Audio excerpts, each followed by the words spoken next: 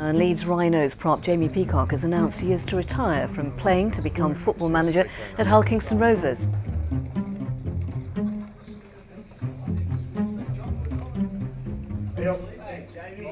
The end of an era. Leeds Rhinos captain Kevin Sinfield is to retire from Rugby League at the end of the season to play Rugby Union. It really is the end of an era at Headingley.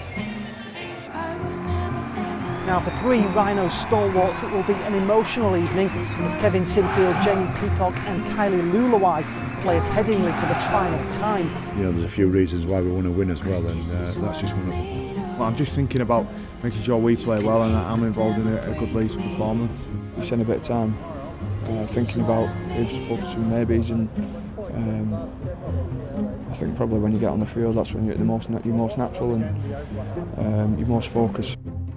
It's all to play for here at Headingley tonight as the Leeds Rhinos go in search of a treble. Sinfield, 18 years ago, he made his first appearance at Headingley. First topped the goal-kicking charts in 2004.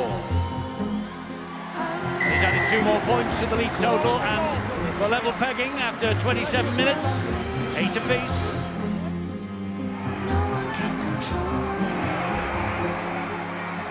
This is what I need. You can hate but never break me. 'Cause this is what I'm made of. Sinfield with a 40-20 attempt. With a 40-20 attempt. He's got to get what a play! Surely they'll go for the chip over the top, but that's great defence. This is what I'm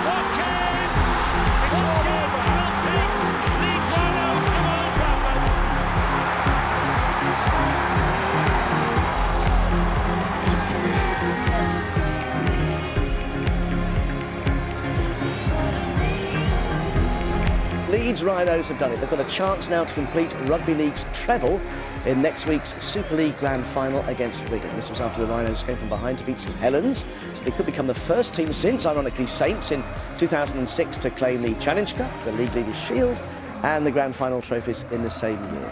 Ryan Hall and Callum Watkins crossed over late on to keep Leeds' hopes alive of the treble.